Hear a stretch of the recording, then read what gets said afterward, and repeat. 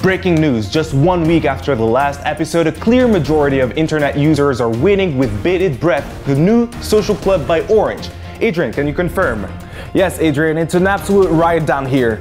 Okay, let's go. So what's new this week on Planet Internet? Let's start with Amazon that may soon start putting on the market smart glasses. They'll work using the voice assistant Alexa. Wow.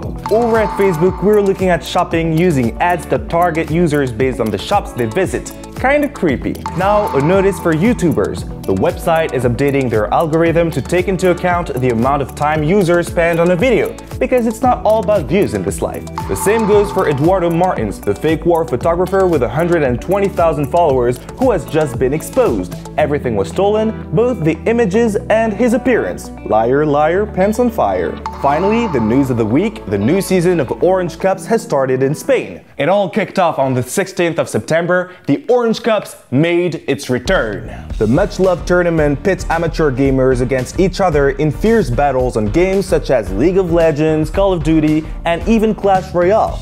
Now in its second season, it took place at the center of the city, Puerta del Sol, where Orange has its brand spanking new smart store, the biggest in Spain.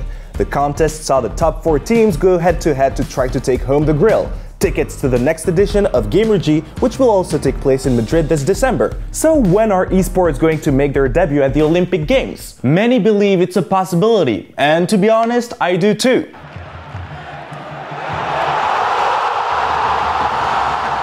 Are you looking for a new challenge? Well, look no more, because we have it. After the mannequin challenge and the whole floor is lava thing, say hello to the face dance challenge.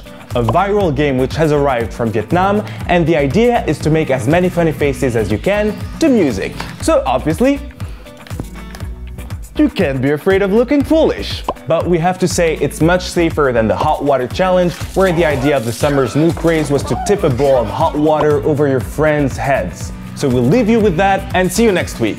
Let the exit music play.